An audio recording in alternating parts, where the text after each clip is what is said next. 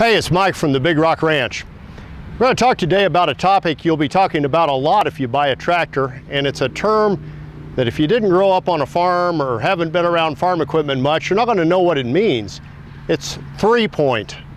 And three-point is a real simple term. It is the mechanism on the back of a tractor that raises and lowers implements. And basically all a three-point is just what it sounds like.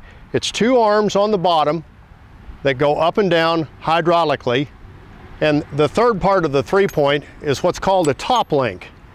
And this goes in the top part of the tractor here, and this all hooks onto your implement, and I'll show you how to do that in a later video. But what this does, this hooks in the back of the tractor.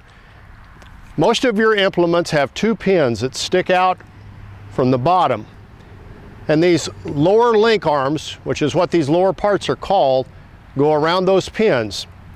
Then they're linked to those pins with what's called a linch pin. You put that around the implement.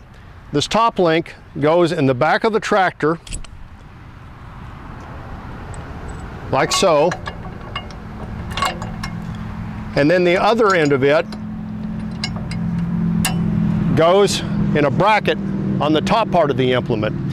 When you have it hooked up, you use a lever on the tractor to raise and lower the three-point implement.